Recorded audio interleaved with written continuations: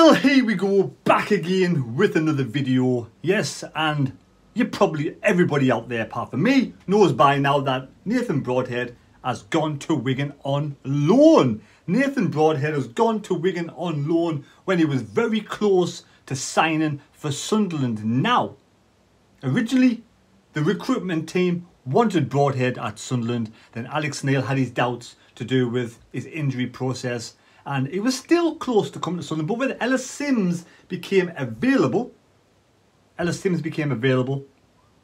Alex Neil jumped to the opportunity to get Alex Sims. Alex Neil wanted Ellis Sims rather than Nathan Broadhead, and I think there's a few stumbling blocks. I think the first stumbling block was to do with rumours out there to do with money. There was rumours out there to do with obviously his injury prone over the last few years.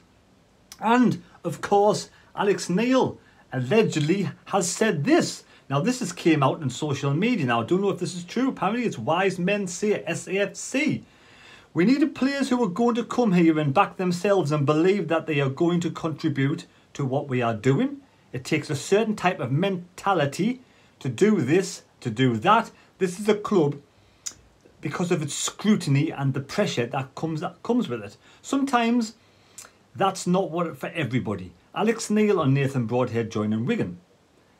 On to the next target. We don't need players who demand guaranteed starts and don't want competition.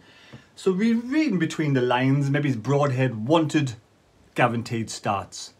That's probably the reason why he's gone to Wigan. He'll probably get guaranteed starts at Wigan. There's no doubt about it that Nathan Broadhead is a very talented player. He's very young. I think he's very young for his age. He's 24, but I think in playing terms, he's still very young for his age. So, but so Broadhead probably would want at the age of 24 guaranteed starts.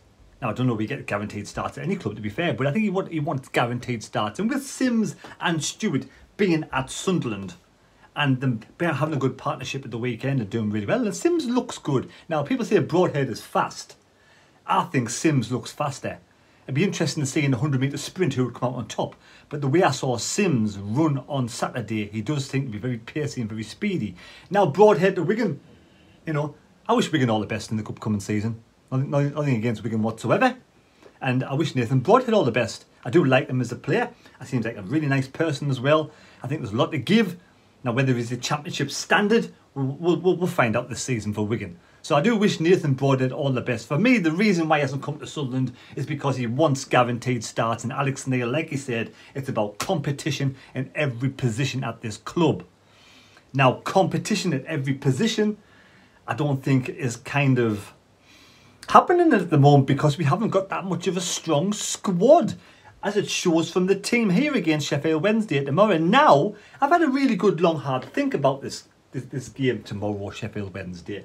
And I think there's one or two little changes, one or two little tweaks. Now,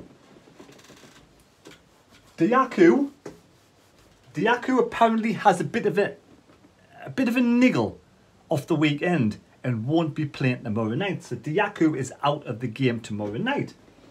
Sims and Stewart will not be starting, and I don't think he'll start anybody at all that will start at the weekend, that started at the weekend just gone, and that potentially will be playing against QPR on Saturday. So this will be a completely different shape, different size, different team, shape and size, different team than what's happened on Saturday. So what will happen now? Jack Diamond. He'd been out on loan for 2 seasons at Harrogate in League 2. The next step to progress Jack Diamond would be a League 1 loan. Now, rumours out there, I think it was Nick Barnes who did mention Fleetwood are in the front running in League 1 to sign Jack Diamond on loan. So Jack Diamond, for me, needs to be on the shop window tomorrow. The same as with someone else I'm going to put here at left wing back in the shop window. Now, whether these people are picked up on loan or whether they can improve themselves and push for a place in the Championship is highly unlikely, but possible. So Diamond, for me, as we saw in the pre-season, has played as a striker. So tomorrow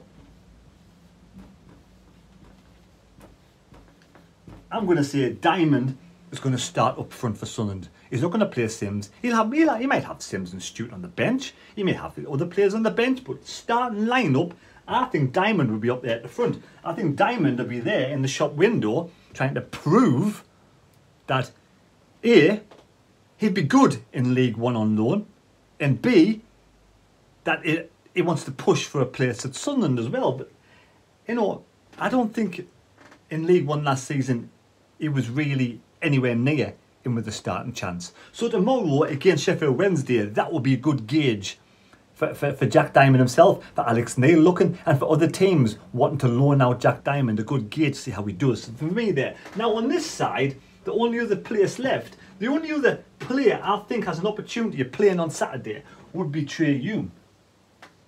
But he really has to have a good game tomorrow night, because I think, you know, Gooch is really under the skin of Alex Neil at this moment in time. So on this side, there was this lad who played alongside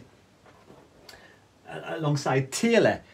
I think he's been up here a couple of times now. I think he did look quite good. It was against Hartlepool where they linked quite well, Taylor and Sohona. Now Sohona plays well down the left-hand side and does track back, and he did defend well against Hartlepool. He did play quite well up front against Hartlepool. Different level against Sheffield Wednesday again. Shop window, possible loan coming forward. Now, how old Sohona? Is he 20? I'm not quite sure of his age. Someone let me know down in the comments below. He could progress into a decent side, left-sided player.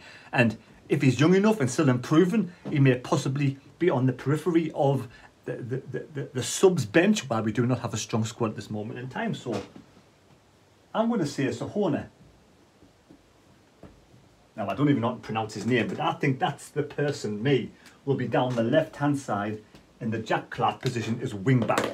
Now, if he performs really well tomorrow night and really shows he's improving with every game, he may be somebody, for instance, if Jack Clark does get injured, touch wood he doesn't, or, you know, Serkin's playing at centre-back, so we don't get another centre-back in, it could be someone that may come into Alex Neil's mind, because these young players, sometimes they take it in stages to improve. They may not improve for a while, then suddenly they make a step up and improve. Maybe he might bulk out, he may get a bit fitter, a bit stronger, and all of a sudden they improve again. So he could be one of these players that might actually improve again. I want to wish Sohona and Diamond all the best, and all the team. Embleton will start, Roberts will start for me tomorrow night, and that's the team I predict will start tomorrow night. So there we go. But again, I do wish Broadhead all the best at Wigan. Wish him all the best. It's a shame he's not at Sunderland, but I don't think he would be in the starting 11. I really don't. I think the way Sims and Stewart played on Saturday, they'd be down on the team sheet first. And I think Broadhead would be someone would play possibly if one of those two got a bit tired or got injured. They don't get injured, or we change the system. We had someone on the left hand side like Clark, and Clark again has done really well, or Clark got tired. So Broadhead, you know, at his age, 24, he wants to be playing first team football, he wants to be playing the majority of games, and he wouldn't get that at Sunderland. So again, I wish him all the best. Don't forget, live stream tomorrow night, Sheffield Wednesday versus Sunderland down at Hillsborough, and hopefully that'll be the team. Hopefully, my estimate, that's my rough guess, because with Diaku, it's got a bit of a niggle, and he won't be. Diaku might not even make the bench tomorrow. So there we go. I wish them all the best tomorrow. Please subscribe to the channel. We're getting close to 15k. Only just over 100 and scraps to 15k. Take care. God bless. We'll see you tomorrow night, hopefully, for the live stream. Thank you for watching this video. I decided to come on because everybody else has been on doing a Broadhead one. People have been asking us on the comments in certain areas, what's your thoughts on Broadhead? And there we go. I'd like to see them at the club as a reserve striker on the bench, but I wish them all the best at Wigan. Take care, and we'll see you later.